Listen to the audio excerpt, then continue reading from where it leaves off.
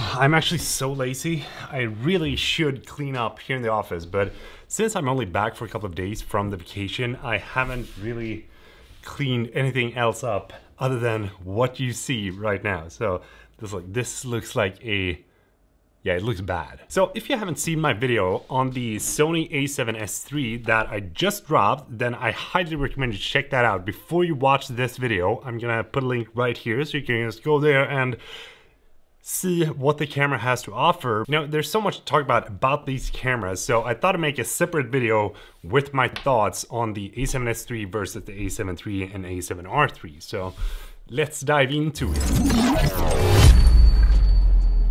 I've been using the A7R III for I think around 2.5 years now, or maybe like 3 years now that I think about it. And the A7 III I bought in 2018 during the fall. And both cameras are fantastically good. I've been doing a lot of things with these cameras. I've been shooting epic photos, epic videos, super cool B-rolls that you probably have seen, like the poker B-roll. We've been shooting aftermath. We've been shooting a bunch of different things with those cameras. So one of the main things that I've really enjoyed with the A7 III and A7R III is that whenever I've been editing 4K footage on my computer, it has been like going blazingly fast, no lag, no nothing, and I never had to worry about like having to let things render before I actually could edit the video. But now that I've been shooting with the A7S III, my computer is having a lot of issues trying to like chug through all the footage and data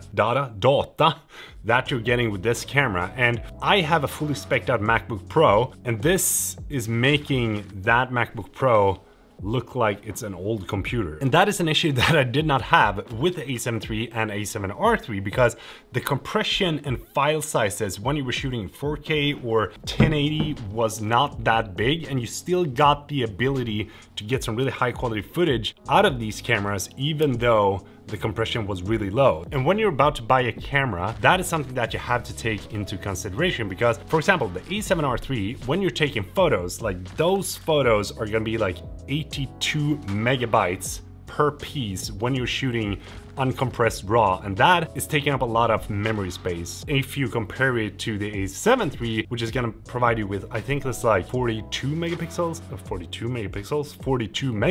per shot. And when you have those kind of like big file sizes that you need to store, something that will cost you a lot of money is going to be the storage space. And if you were working with video especially, then you wanna make sure that you have fast hard drives that you can edit from, or that you can store your footage on.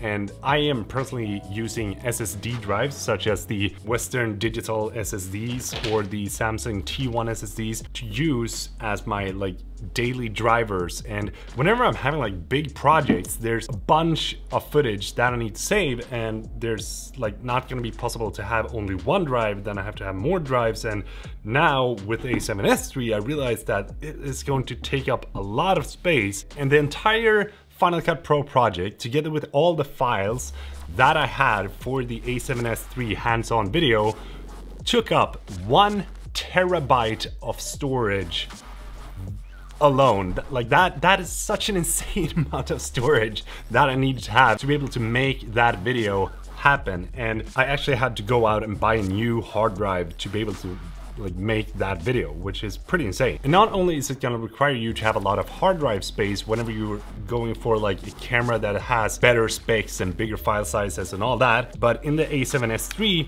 you also need to invest in new memory cards to be able to shoot in 4K 120. And in this case, you have the CF Express Type A memory card. Let's see, there you go, which are entirely new, I think. I haven't seen them on any website before, and I think that Sony actually dropped these at the same time with the camera. I don't know, but I'm gonna have to investigate that when I get my own camera so that we can see if these are new or if these are, yeah.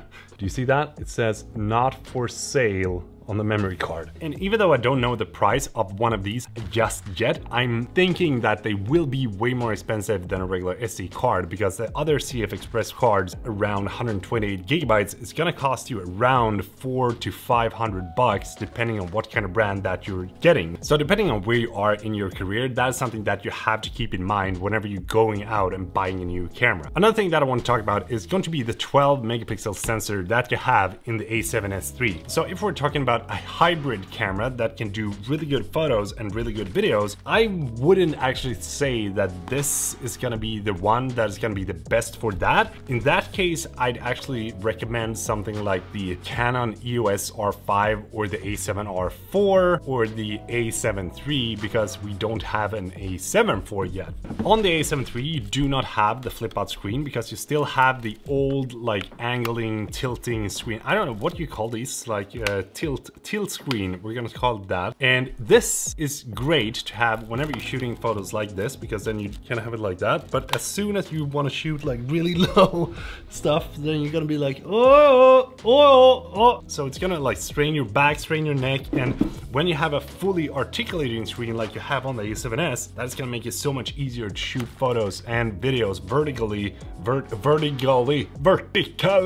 than with the Sony A7 III. And when you're vlogging, like that is given. Being able to see yourself and just flip it out, record yourself, see the framing, being able to point at stuff in the frame is such a game changer if you've been a Sony shooter for a long time. And if you're just entering into the Sony system and your main focus is like vlogging and you want to have a full frame camera that is going to be really good for video, then the A7S III is definitely gonna be the better one. So to sum this video up, like if you want to have the best hybrid camera that is going to be the best camera for both photos and videos, I would not like recommend the A7S III, because I think that the photo side of it isn't as strong as the A7 III. However, when it comes to video, this is unbeatable by anything that Sony currently has in their lineup, and it produces one really good image when you're shooting in 4K, and the low light performance is just insane. The dynamic range and being able to have the 16-bit RAW externally is basically making this turn into like a cinema camera that you can use to shoot real movies with. Because like 16-bit color space, 60 frames per second, 4K RAW in a camera that is this size is a lot. And the A7 III has always been the jack of all trades, but the master of none. But this is a master of video, and the A7R4 is the master of photo. And I'm really eager to see what Sony will do with the A7 IV, but I don't know when that will drop. But until then, I'm gonna say that the A7 III still is worth it in 2020, and it's definitely still the jack of all trades, but the master of none. So again, if you haven't seen my video on the Sony A7S III where I talk about the A7S III hands-on first impression and all that, then check out this video that is going to be somewhere here. And I will say thank you so much for watching. Really hope that you enjoyed this video and my thoughts on the cameras. And if you haven't subscribed, hi! Email, always good to have. If you haven't subscribed, that'd be highly appreciated, because I would love to see you in the next video. So, have a good one and take care. Peter from Sweden is going back to his vacation, because when you're watching this, I'm actually already on vacation, but if I know myself correctly, I'm gonna be like a hawk in the comment section, like, hey, another email.